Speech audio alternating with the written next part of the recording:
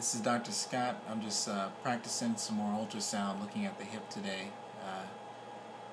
One of the most difficult things is identifying well, when you're trying to inject in the hip or outside of the hip, and doing that effectively. Outside of the hip, you can choose one of the mini bursa. So you may be able to kind of piece it together in your mind, but right now I'm looking at a hip.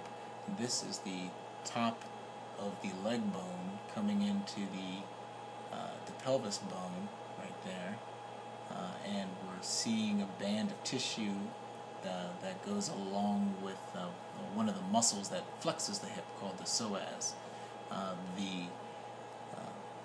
Right underneath, it's a little harder to see on the screen, but the joint capsule is right there. So it's just interesting to see how if you inject right where the pin is pointing, and you can go in the hip, or you can go into one of the lubricating packets around the muscle called a bursa if it's inflamed, and inject right there.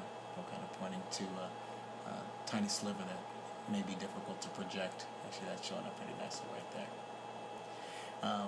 To make sure you're in the right place, you can do multiple dimensions, so I'm just going to flip this guy around real quick, and we can actually see where the leg bone, the femur, is coming out of the socket of the pelvis, called the acetabulum, and this is a tendon of that psoas muscle.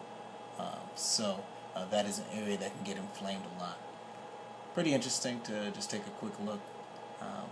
Trying to get some more practice in so I can treat people with hip pain more effectively, and get them back on the field after painful injury to the labrum, or tears or strains of the muscle, with some good rehab and pain control. All right, thanks for watching. Bye.